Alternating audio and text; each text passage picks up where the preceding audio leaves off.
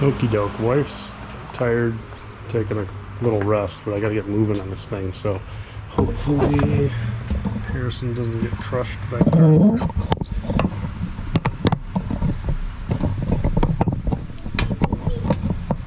Alright, buddy. Hey, do you want to watch me put this cart in?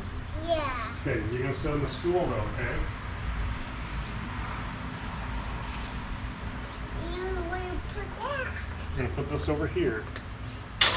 Because when I put this in, you gotta stay on the stool, alright? So you wait on the stool, and I'm gonna put a part in. You gotta stay there. I didn't see the van. Yeah, you get to see the van. There's a wheel right there. There's a wheel right there. I see a wheel. How many wheels do you see? 4. 4? Yeah. That's a lot of wheels. There's a lot of wheels on here. The 1, 2, 3. I gotta count them. You gonna count all of them? Yeah.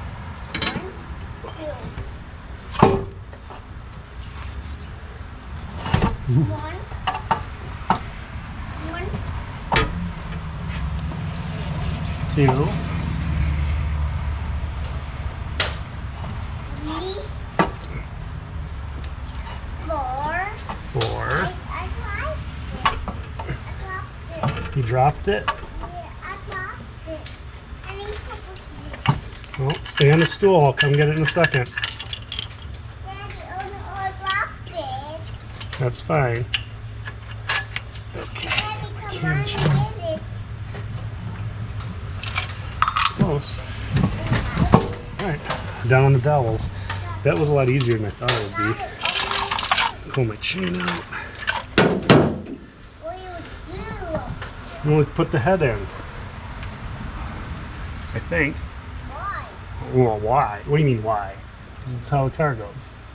Okay, so for the second time around, same as before, it goes 1, 2, 3, 4, 5, 6, 7, 8, 9, 10, 11, 12.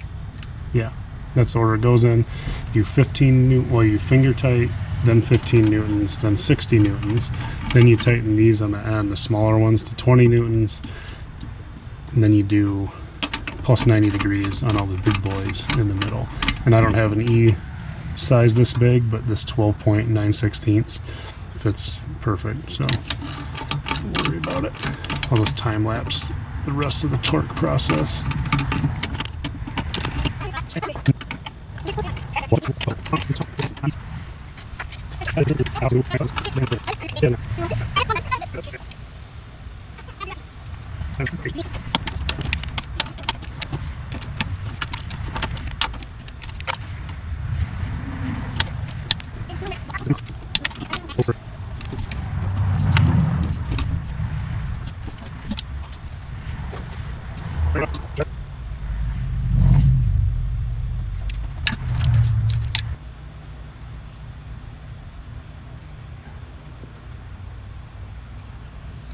Should have brought a fancy wrench home, but I didn't, so I'm just going to mark them, do 90 degrees.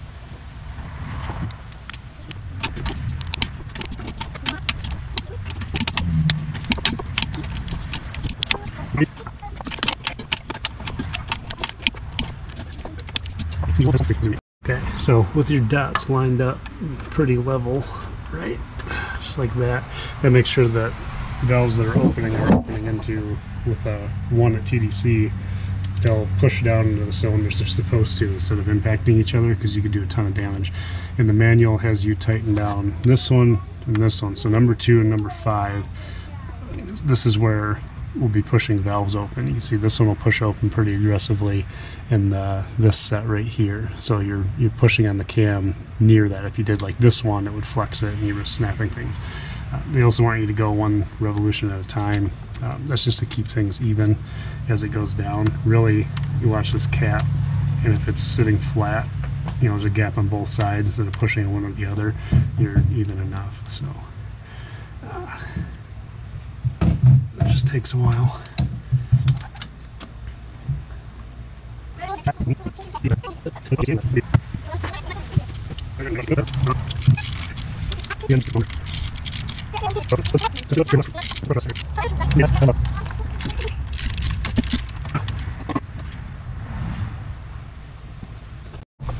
Alright, now we do that number 2 and number 5, one rotation at a time until we hit 9 newtons. Ideally they'd all hit at the same time, but they just won't. So I think I'll just do 1, 2, 3, 4. If you do less than a revolution, that doesn't really matter.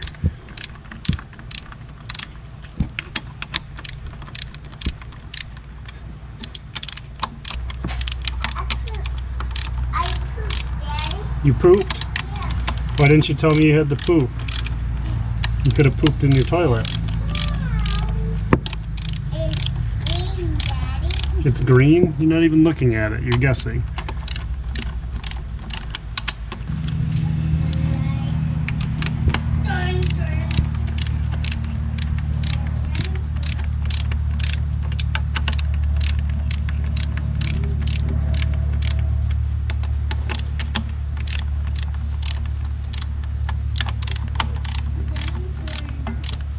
There's a dinosaur in your poop? No. Hey, somebody pooped. Alright, we're all cleaned up from the poop crisis, and we're back. This side seems to be down a lot further. It's basically flush, so I'm going to get this side flush one turn at a time.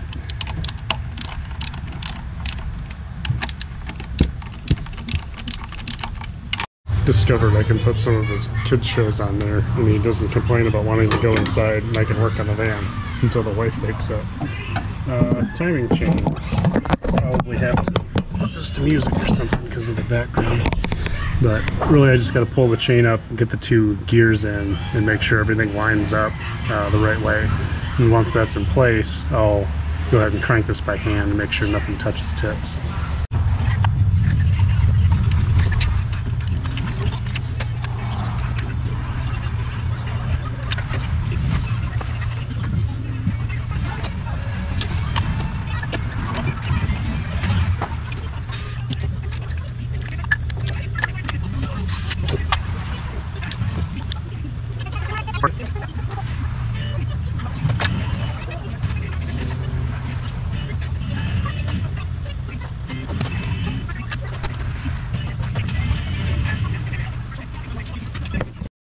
Okay, so I've got it where it should be. So yeah, mommy's inside, but it's lined up with the pin, but it just needs to come up a tiny bit for it to center on the cam, and I don't want to pull it in at the bolts.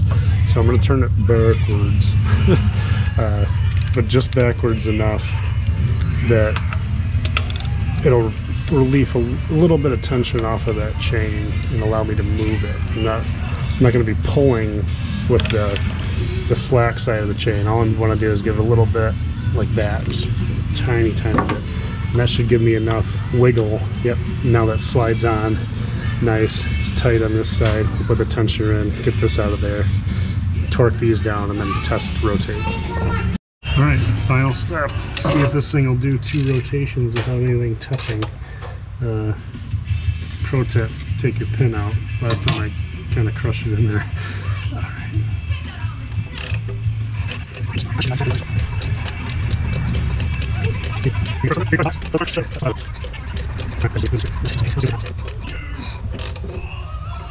There's my dots line back up. Okay. Yeah, nothing touched. I think we're good to go. I gotta take off in like an hour, so I'm hoping. Well, now I should be able to put. No, can I put the valve cover on yet? I can always set it on there to keep stuff out of the way. Gotta put stuff on. Alright, tied up a bunch of stuff. Got a lot of things torqued down that need to be torqued down. I still gotta tighten my fuel lines, hook them up to where they're supposed to be over there. Just, you know, at this point it's one step at a time, work my way around the engine. I'll hook up the turbo, put the front clip on, and then I got a guy at work let me borrow his filling thing. So I'll have to look into whether this, it doesn't look like it has a check valve. Maybe it does. I'll read up on it, but there's different fittings to go on your radiator. You essentially pull a massive vacuum on the whole system. It'll collapse all the hoses and everything, and then you jam the filling end into just a bucket of coolant, and it's supposed to suck it all in with almost no air pockets. So that'll be fun to try out. Alright, a bunch more stuff attached, and I've hit a milestone because the only bag I have left is the one labeled front clip. So that's it. And I don't see any bolts that I forgot to put in anywhere. Well, what's up here? Old head bolts. There's a hose clamp. Yeah, I think I'm on track. Shouldn't be too much longer now. Okie doke. I think I have all the coolant stuff hooked up. So through this guy on top, it's hooked up to the siphon. And you just like pick the adapter so really close and you tighten this collar, and it's like one of those plugs you use for like stopping up your drain to flood test your shower. Let me get an airline hooked up and see how well this thing works. Well, it sounds obnoxious. Maybe I'll go early and open it.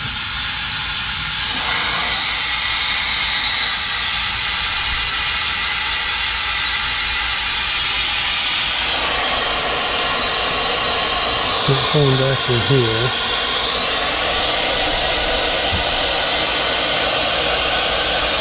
Is anything not hooked up?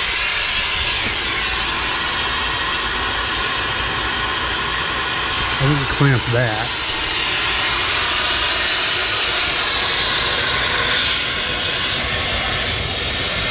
Doesn't seem to be making vacuum now.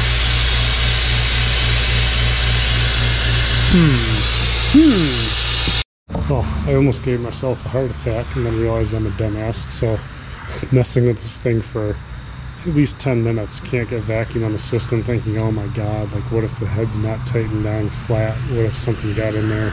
What if there's a crack in the block? Like, oh no. And I never screwed the drain deck in on the radiator, so that'll do it. That'll keep it from making vacuum. Let me get that tighter. I also switched to the cone because it goes down below this hole for the vent line for the overflow. So try this one more time. Alright, there's vacuum, that's more like it. Like it starts sucking the hoses down and everything. Supposed to get it right up between 20 and 25. It'd suck if it broke something. And it's supposed to be able to hold this vacuum for 2 minutes. So I figure that's enough time to get everything else ready. Appears to actually be holding it pretty well. So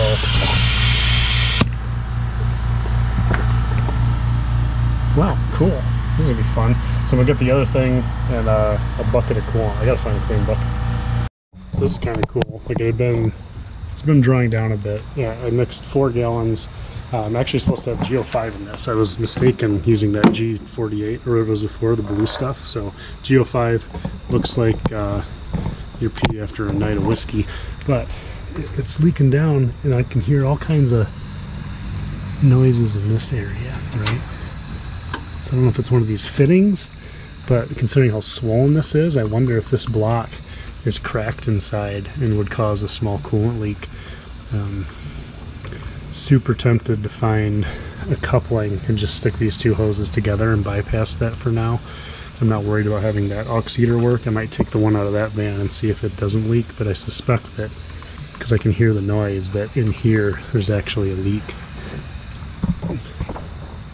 So actually there was a bunch of the coolant down in there.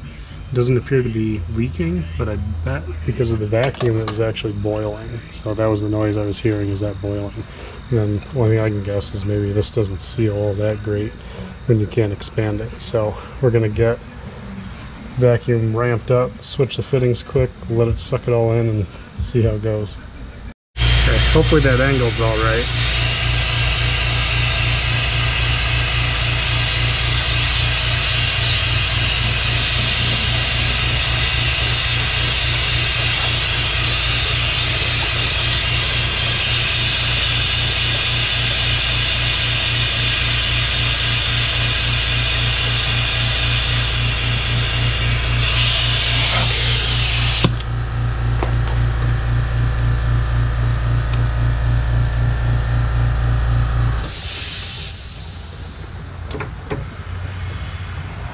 This should suck a bunch of coolant in. Ooh.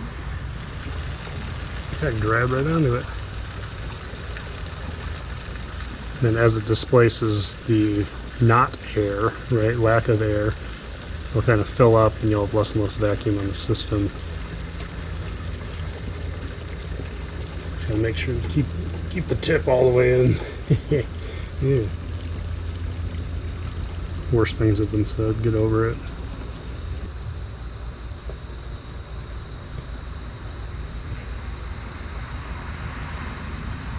I just let air come into this hose right here. So it's probably at the point where this is too heavy for it to pull any more in.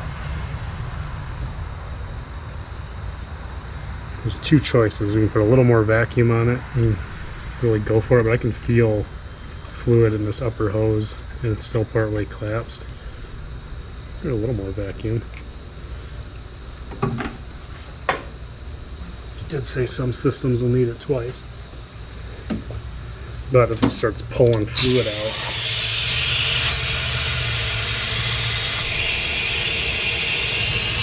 aim it away from the pubis.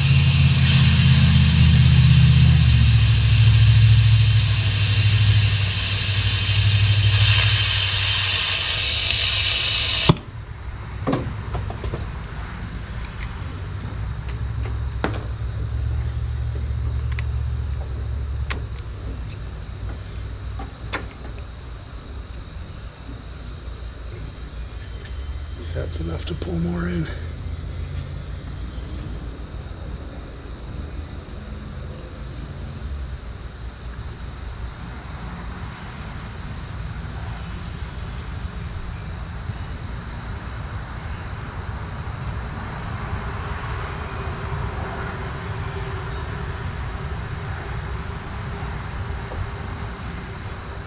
I see it burp air back down this hose again. I mean, this is kind of where the vacuum was before. So we're fighting the weight of the coolant in this hose. I wonder if I could go like this.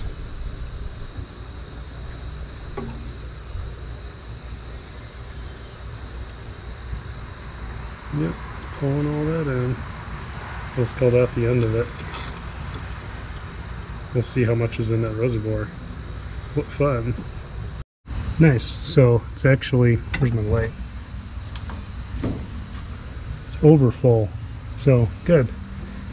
Did a good job. I would imagine, because I can hear some air from this upper hose, that, well, not a ton of air. Yeah, there's some air.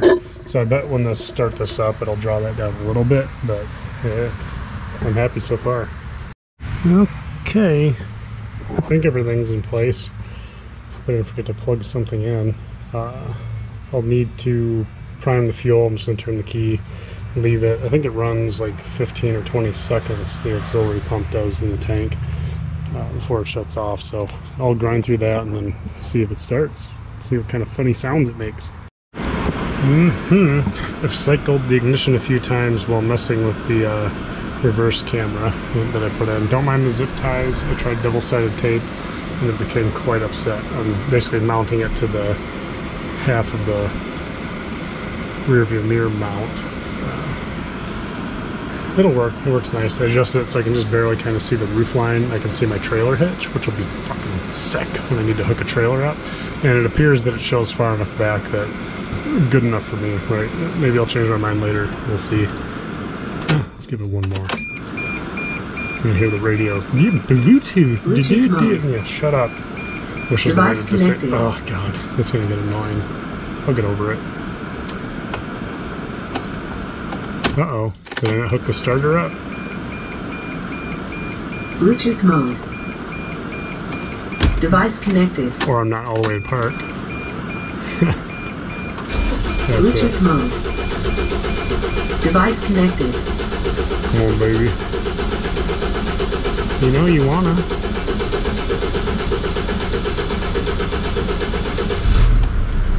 There she goes. Okay. Sounds pretty nice already.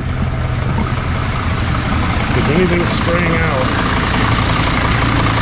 Didn't really draw much coolant in. I don't hear any injector leaks.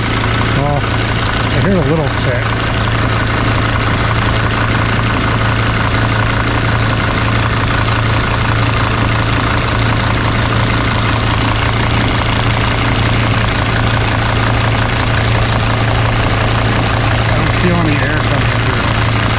Could be any number of things.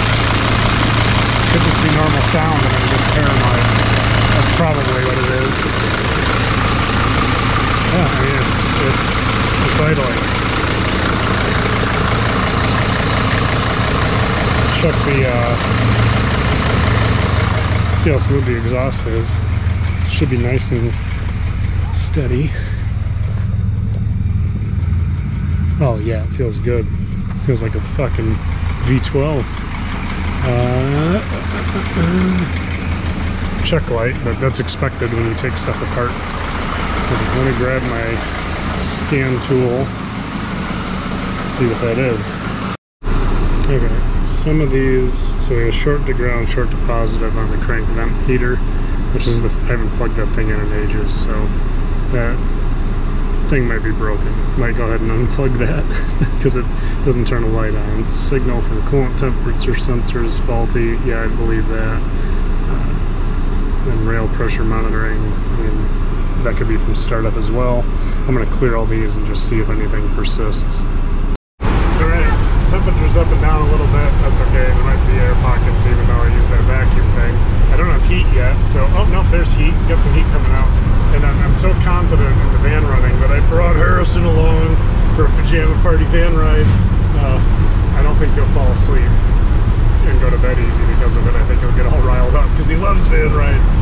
What kid doesn't, right?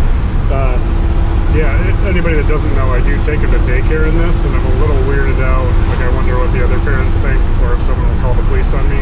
But so far, so good. Yeah. Yeah? What are we gonna do? We'll go fast, get out of here. Go fast and get out of here? Go fast over here. Go fast over there? Yeah. Okay, we'll try. Right.